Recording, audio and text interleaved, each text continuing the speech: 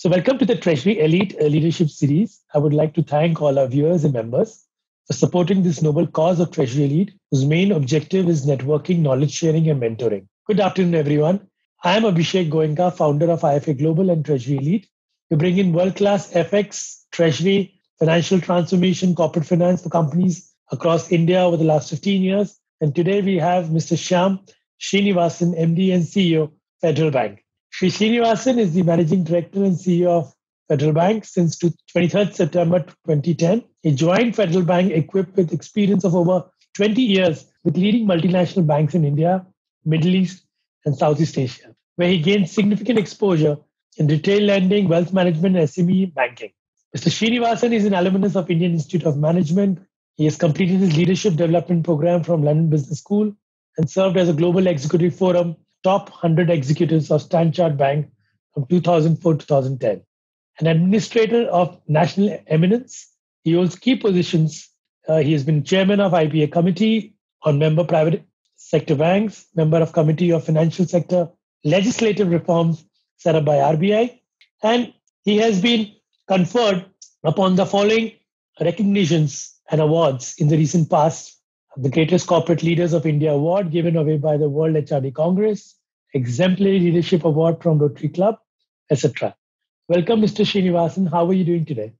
Good, thank you. I hope you and your team and family is doing okay in rather challenging time. But yeah, we are okay. Thank you. Excellent. Glad to have you as a part of the Treasury Elite Leadership Series.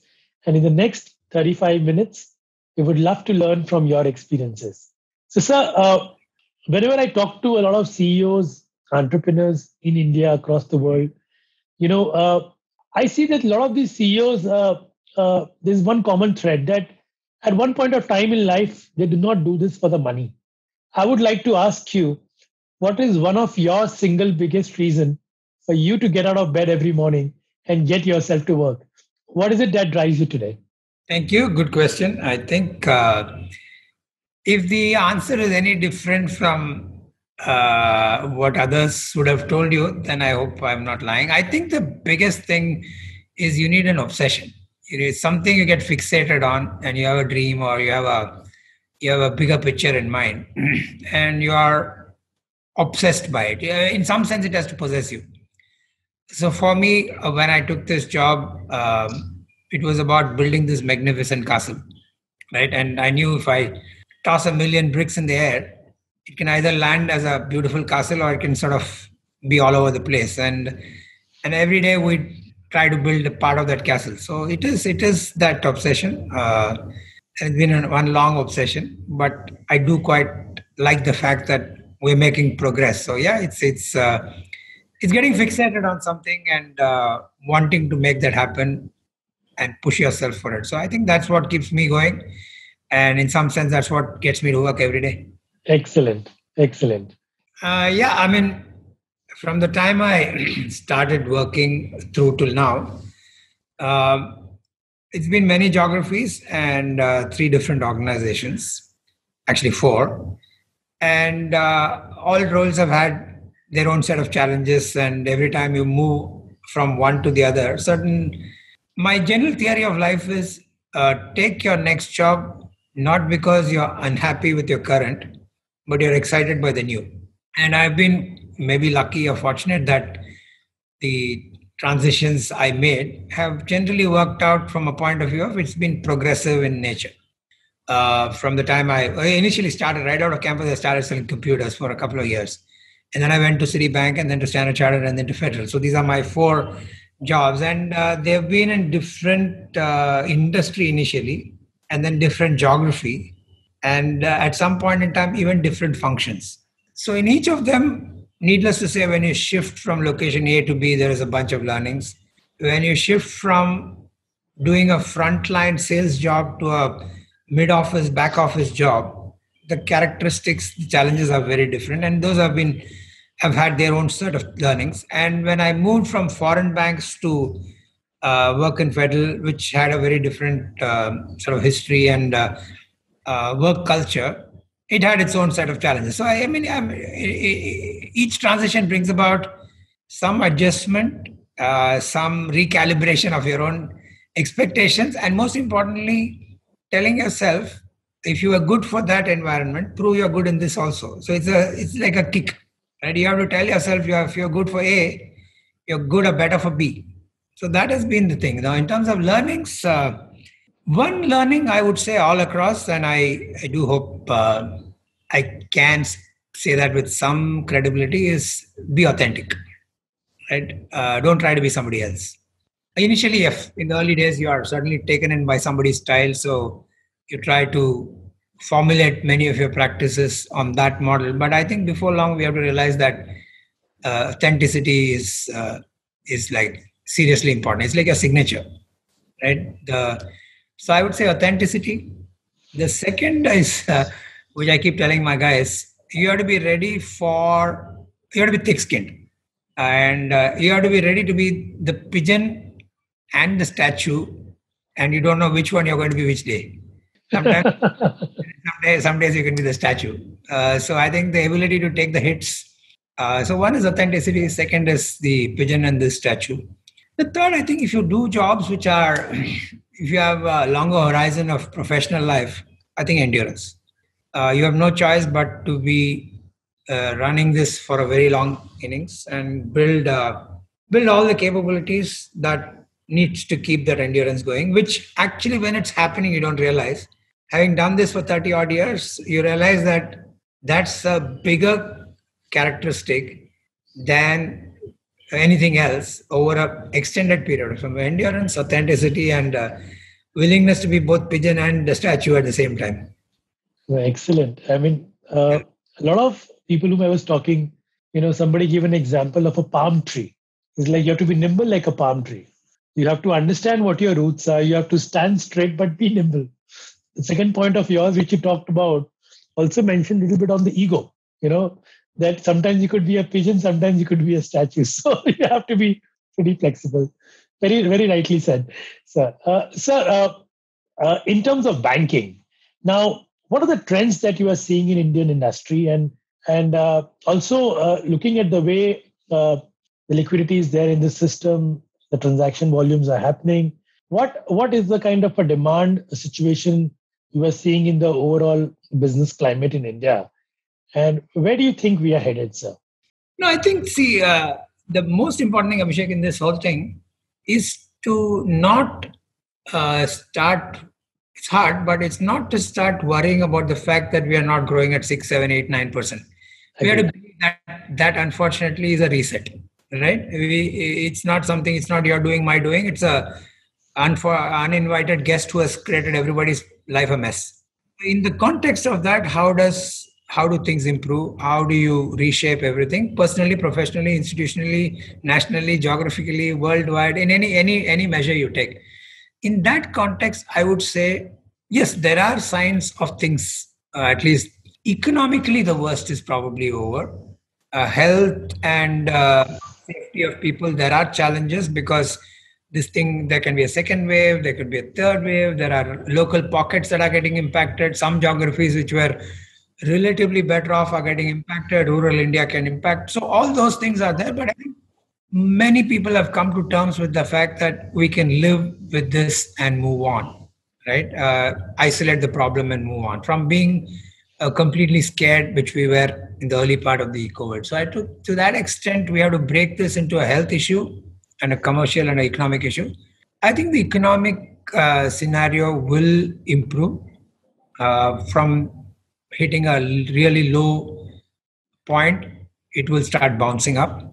But like the RBI governor said, it's not going to be one even-paced, everything growing at the same time. You will see like a multi-speed economy. Something grows faster, something is catching up, and something will take much longer. In that context, you will see opportunities crop up in each of them. This morning you must have read there are 100,000 refrigerators required just for storage of the vaccines. Now, 4 months back or 5 months back, this was not a conversation. So suddenly you could potentially believe the refrigerator manufacturers are going to have a great time trying to, get those products out. So, the PPEs and the masks and the various sanitizers, those are products which are not in our lexicon. The business opportunities keep coming up, albeit not the same way the world was visualizing it 6, 8 months back. To my mind, the comeback will be multi-speed, will be not something that you can easily predict. But if you are able to read the signals faster and plug yourself, like you said, the palm tree this way and get into that spot, you're in a better place. So I would say over the next 6 months, 9 months, it's a lot of recovery. It's a lot of smart opportunity sighting, and that can give people an opportunity to be a little ahead of the pack. But I carry a little more optimistic view of the much further view of India. The world cannot fall apart. I think resilience and the energy to win is there. So between now and next year, this time, hopefully, we are in a much better place. And we've forgotten this deep fall, and we are focused on a 5, 6, 7, 8% growth from there. Where it will grow, we can talk. There are a lot of opportunities that will come. And so, yeah, I think that's what I would say. Now, you also asked me about trends, but we'll talk about it in a while if there's something you In want. fact, I would completely endorse with your view, sir. So I keep talking to a lot of people in the industry. And I was talking to one of the largest logistics companies promoters yesterday. He was telling me that his business is at 120% of pre-COVID level, what they used to have in October last year. I think so. The flow of goods and services is phenomenal. I was traveling and I was there for a short vacation, and the hotel occupancy rates are at 90%. Where were you traveling? You were driving? This was in Goa, and the Taj was at 90% occupancy, and the ITC was almost 85%. So they were pleasantly surprised that now things are coming back, and you would not feel that you were in a kind of a COVID scenario. So apart from and few of other companies also whom we do business with, I think post COVID they became so alert with the situations that they cut down cost, they focused on business, they changed their product line items, and now some of the companies we interact with are doing business with more than 100% capacity of what they were doing earlier. So they have all, as you said, they have all changed, and they have made the modifications which are necessary. As we know, humans, we are very resilient by nature. We have all changed, and now I think, as you rightly said, we are seeing a very beautiful upside from here. Here, I give a little more realism to it, Abhishek. It's not that everybody cannot repivot. Yes. Many of us, if you take banking, at the core of it, you still are taking money and lending money. Right? Yeah. I think the bigger message is through all this, there are opportunities emerging. And you have to be able to nimble and flexible and more smart to realign to that. But the core has to happen. Still, people have to produce, grow rice and wheat and vegetables and so on and so forth. So I think only that at scale will bring back the economy to where we would need to be. So being smart produces one kind of outcomes, but the ruggedness of the core also has to be raised to another level. So yeah, it's interesting.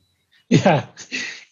During your career, you would have interviewed, you would have met, you would have hired, you have built great teams altogether. So what are the major areas or skills that you would want emerging companies? So when I'm saying emerging companies, the entrepreneurs in your emerging companies or professionals in your field to invest their time. And what impresses you most when you are hiring people? I've said this very often. I actually hire for will and less for skill, right? To my mind, skill to some extent, to a large extent actually, is you can buy it. You can train, you can buy, you can infuse it in various forms. And frankly, in today's world, if you don't know, Google knows, right? So Correct. There's not much I would give. If I have to weight it, it's will. That's I put a huge price tag on that. It's attitude. It's the can do. I'll give my last drop for it, and I'm ready to climb mountains to achieve that. And even more importantly, a positive bias.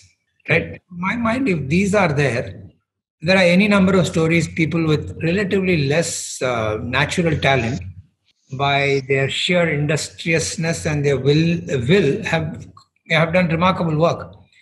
So right. I think in my personal agenda, it's will over skill. And Agreed, sir.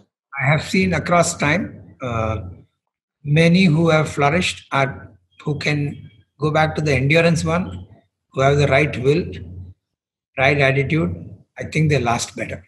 That's very rightly said, sir. I was interacting with Mr. Anthony Robbins, the Tony Robbins, if you know the Yeah. coach, and I was taking one of his programs, and he said, "There's a record which is playing in your mind, 365 days a year, 24 days, 24 hours a day, and all your decisions and actions in your life are actually motivated by this particular record." As you rightly said, that concept of endurance, positivity, a high level of energy, both physiological and mental, that I'm going to do it. Once it keeps running like a roll, every single action is positive. But if you start with fear, negativity, and self doubt, and that particular role keeps running in your mind, then you go that particular side, and your life. I mean, are you able to connect with what I'm trying to say? Power of auto suggestion. Correct, sir. Talk yourself into it.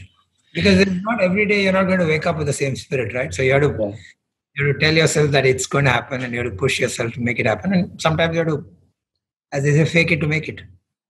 Correct. Sir, one of your biggest life-changing experience, and how did your life changed post that? If you could share one of your life-changing experience, personally or professionally. For many married men, it has to be marriage, right? But to the professional part, I think, like I said, in my early years, I was a front end sales client facing jobs. And for most youngsters, particularly if you're coming out of your management school, you're doing all these glamorous front end jobs, particularly in foreign banks. You get too excited by it, and you believe that you are at world's top set your feet. A boss of mine in 1993, 94, no, sorry, 95, about 7, 8 years after I started working, and I was doing reasonably well. He told me that I'm moving you out of frontline job to a sales, service operations and collections role. I revolted very significantly, and I almost at the point saying, "Screw you! This is not working for me." I did. I have a lot of thank him for, and he said, "Shyam, just trust me." And he was quite friendly and not very much older than me, just a couple of years older. So he had this vision to suggest, take this role, do it for 2, 3 years, and you will thank me for the rest of your life because it will round you up in a manner that you would not have visualized. So I think that choice after initial resistance to take roles which were not in my comfort zone quite early in my professional life gave me an opportunity to see a business through multiple lens, and even more importantly gave you texture differently from what a sales job does. So I think I always say that to my younger colleagues, soil your hands very early in your life, do the dirty job first, and take chances and go out of the sort of obvious routines. So I do think in my early years, that transition I made from that to a job which was less client facing and more so-called less glamorous. Actually, when it was about time for me to complete that role and look for my next opportunity, they wanted a person who has done business and middle and back office. So I was the only one who qualified, which is why I got my next job. When it was happening, it was quite irritating and painful, and it was not something that you sort of lusted for. But in hindsight, it turned out to be a great decision. So Correct. most of my younger colleagues is uh, take it, do the less glamorous, more out of the ordinary jobs early in your life, and soil your hands, and usually it helps. Correct. Correct. That's a very, very, very useful point. And I'm sure a lot of these young people who have been hearing this would get a message out of this, that every time, not a cushy private equity job or a private sector bank job, though may sound as much cushy and exciting, but in a long term, probably for an entire business role, I think something which is more holistic actually helps. So, sir, one of the biggest risk that you have taken in life, and how do you feel about it right now? See, I don't know if it's a risk. It was probably more calculated, but we were doing 20 years and I was only 47, 48 when I left the confines of a foreign bank job to move to a role which I took over in 2010 as MD of Federal Bank. I won't say it's a risk, but it's a shift in the entire mahal. Right? You were in one kind of business environment, successful in that, and you are shifting to a geography, to a business, to a much larger role at a stage in life where I could have probably made a little more money, worked in another overseas market. So I think that choice I made quite willingly and happily has turned out to be something that I have not regretted. Not that it has not no challenges, it has challenges, but I think it's something that I want to do. That's why I'm doing this for as long as I'm doing. And I still wake up to do this role excited. So I think that, I don't know if it's a risk, but I think it's a decision which is slightly away from the normal choice one would make in a foreign bank environment.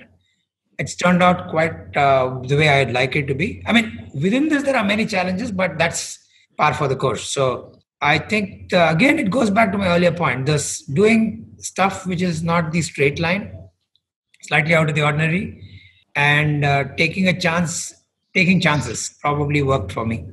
Excellent. So one fun fact about you, what people don't know. If I tell you, I'm ready to be challenged, but I think I make the best South Indian filter coffee from first principles. I make the best filter coffee, which not many know. Yeah, I make filter coffee myself. I don't drink it, but I make it for others. Okay. So you don't visit the regular Matungas to have that morning filter coffee? I think I can make it better than them. Okay. I'm ready to have a nice coffee content. I'm sure your near and dear ones are fortunate to have the filter coffee at home. And lastly, sir, this is a very relevant question. How do you create and build a world-class team? See, if it was easy, many would do it. But I think it's many things and for a long period of time. Right? One is assembling a bunch of people who have signed on to the common purpose. Second is, which I said in the recruitment phase, is who have will and are not prima donnas, who believe that they have shortcomings but are willing to sort of work their backside off to make it happen. Third, I think if everybody believes that there is no secret agenda and generally purpose is consistent and there is reasonable fairness of practice, most people shed their inhibitions and put their best forward. The rest is, I think, a bunch of situational things, but these are three things I would say is consistent across time and organization. Problem in most organizations, including mine, and is that unless you're a promoter who can have 10, 20 people with you who are journeying with you for 10 years, in many other organizations, people come and go. So the teams are, somebody maybe in their late 50s will retire in 2 years. So every 3 years, your team is refreshing. Correct. So to that extent, all that I said has to be crunched in a shorter period of time. And you need people to be equally excited about the opportunity for the length of time that they are in the role. So therefore, I think building teams should not be seen as the same members in the team, should be seen as same philosophy of how an institution is run. In my 10 years as MD, I have had more than 70 people who have been in as part of my senior team over these years. That's because every 3 years somebody churns out, right? I mean, somebody is either retiring or has moved on or has quit or whatever. So the consistency of the team may be only 3-4 people. The nucleus may be only 3-4 people. Correct. Over an extended period of time. But I think what is important is the philosophy of how that team self-regulates itself. How does it find common purpose? And how does the engagement with one another is fairly transparent and all carry the same burning aspiration. So I think that is important. And, situationally you do stuff which is relevant to the institution and the occasion. But very rightly you said, if you're in a super high growth phase where you are growing at a phenomenal CAGR, the core team stays with you for longer. That's a trend that we have seen while talking to a lot of promoters, because the vision is very, very strong. Growth is very strong. There isn't for everybody. But as soon as you flatten out or you are growing in a slow pace, across companies, we have seen a lot of churning happening. And because of which, despite the best of philosophy the best of core, the best of focus. Companies struggle. I mean, this is seen. I'm seeing this across when I talk to promoters. What's your feeling? I mean, am I making sense when I'm talking that with companies which has been world class companies who have grown Yes, phenomenally? it is very true, and I think we must, at least in my mind, redefine what the team and the duration of the team is. If you take the Indian cricket team, say Dhoni or Virat or whatever, or even any good franchise, at a point in time, there are only 3-4 players who are consistent over time. The team is considered good. Today, if Delhi Capitals or earlier days CSK, there was only one Dhoni and a couple of guys. The others are some Rituraj Gaikwad and somebody else, Mohit Sharma, who comes and goes. But what is keeping the nucleus of the team is different from what is keeping the team successful and this whole of the team. So I think there's a big difference, and we often think all are going to be the same. It's impossible. Impossible. All fingers are not the same size, right? So I think we have to understand this in a context of the leader and maybe 2 or 3 or senior colleagues who are the nucleus, who have the same same desire and the same cultural ethos, are bringing together people, are able to inject people into this puzzle, keep them together. Sometimes you have to eject out people for the good of the team. Correct. Not because they're doing badly, because you want to bring another team into this to bring a new culture and send these people to go and impregnate this thought elsewhere. I have a personal philosophy. Don't let my executive assistants be in my office for more than 2, max 3 years. I move them out. Uh-huh. I don't want them to get believing that life is easy and sitting in the MD's office, they can get everything done. So they have to go out and get real business doing. And I don't like for anybody to grow roots under their feet and believe it's a sort of an entitlement. Correct. And I think that keeps many youngsters on their feet. They make their best and then they go out and shine elsewhere. Correct, sir. Correct. The being in comfort zone never helps in long term. So that was a very, very useful conversation with you, sir. Thanks for taking out time. Your perspectives about building up a team, perspective about the economy, perspective about how young entrepreneurs and young leaders in the professional business should behave, and look at other non-juicy part of the business also as a lucrative opportunity, because that's going to help you in the long run. I think those are very, very useful insights. And I'm sure all the people who have been listening to you today would have definitely got some of the very interesting points out of this conversation. Once again, thank you for your time. And I wish you, the entire team, the bank, and your family a very, very brightening days ahead, I would say. So thank you, sir. Thank you so much.